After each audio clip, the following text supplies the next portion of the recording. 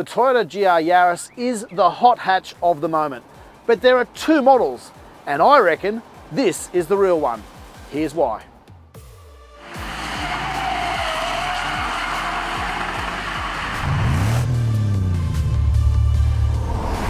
It has been almost a year and a half since we first sampled Toyota GR Yaris prototypes in their final stages of development in Europe.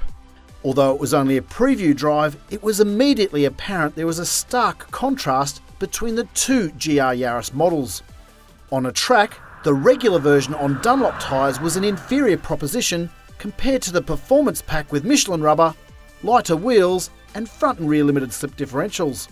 We felt so strongly about it at the time, we lobbied Toyota Australia executives to bring both examples here, or none at all. Fortunately, Toyota moved heaven and earth to fast-track the introduction of the performance pack that is known as the Rallye Edition in Australia.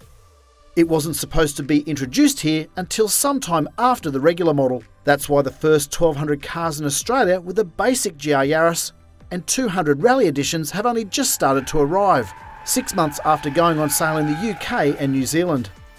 And so, here we are with the car the Toyota GR Yaris was meant to be all along. Both examples are powered by the same turbocharged 3-cylinder engine, which happens to be the most powerful 3-cylinder in the world, have identical power outputs, the same lightweight rally-inspired bodywork and carbon fibre roof. However, the Rallye Edition gains even lighter 18-inch alloy wheels wrapped in Michelin tyres, functional air ducts in the front bumper to cool the brakes rather than closed-off panels in the regular model, and red brake calipers, although the discs themselves are the same size. And hidden from view, mechanical limited slip differentials front and rear, and retuned suspension. There's a hefty price difference too. The regular GR Yaris was launched with an introductory offer of $39,990 drive away and sold out in 7 days. The price then rose to $49,500 drive away, and the remaining stock sold out in a month. The GR Yaris Rallye launched at $56,200 drive away, but the initial stock has sold out.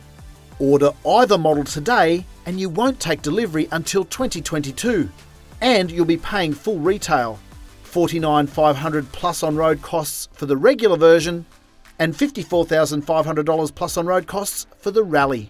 Add about $4,500 in delivery charges and that pegs the prices at about $53,000 and $59,000 drive away respectively, which is a lot of money for a Yaris. So, is the Rallye worth the price premium? And can you really feel the difference?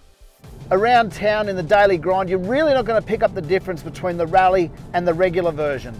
But once you hit the open road, the Rallye comes alive. Listen to that little rocket ship of an engine. I love it. I can really see why this car is so intoxicating. Love that 3-cylinder engine. It just roars. But of course, as with all cars, it's not perfect. Dislikes?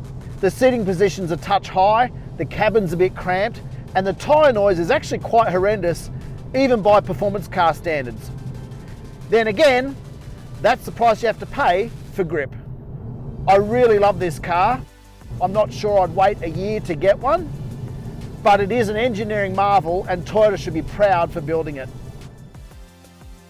I can genuinely see the appeal of the GR Yaris Rallye, but at close to $60,000, it's a hard sell.